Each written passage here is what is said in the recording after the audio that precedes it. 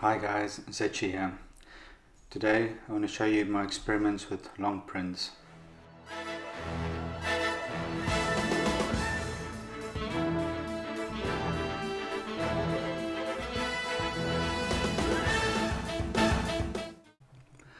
To make a test print, I used a 20mm box calibration cube and I scaled it in black belt Cura to 40mm wide, 1 meter in the y-axis and 10mm in the z-axis.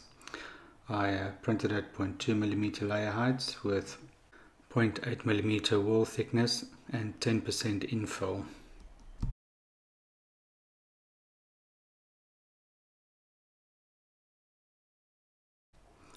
I put the blue painter's tape on the belt to protect it, but it made the adhesion too strong, so you'll see when the part rolls off the end of the bed, sometimes the blue tape actually comes with the part.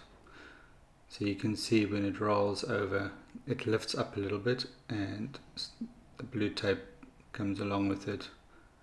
So there's a piece coming off. So this print took about 8-9 hours to print. I can immediately see the problem. It's bent. So as it's rolling off the bed, it sags. This was only printed with a single perimeter, so it's very flexible. But at the same time, while it's printing, it seems to be sagging under its own weight when it rolls off the bed. And that's what I'm addressing with these rollers now. So I've redesigned this a little bit. I've put the roller closer to the bed, so when the part comes off, it gets supported immediately.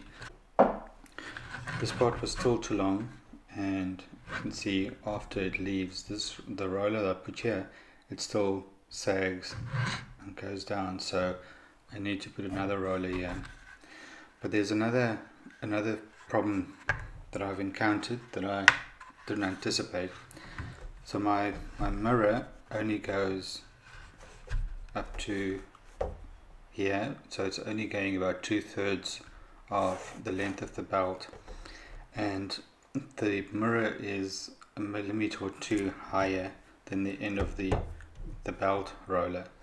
So when it goes over this part of the bed, it's still this part of the belt, it also has a chance to sag. So what I need to do is to lower this mirror so that it's flat all the way between the two rollers at the ends, so the part doesn't get a chance to sag. As you can see, there's still a lot of room for improvement, so I'm going to try and lower the mirror, get everything perfectly level, and then see how we go. Well, thanks for watching. Hope you have a great day.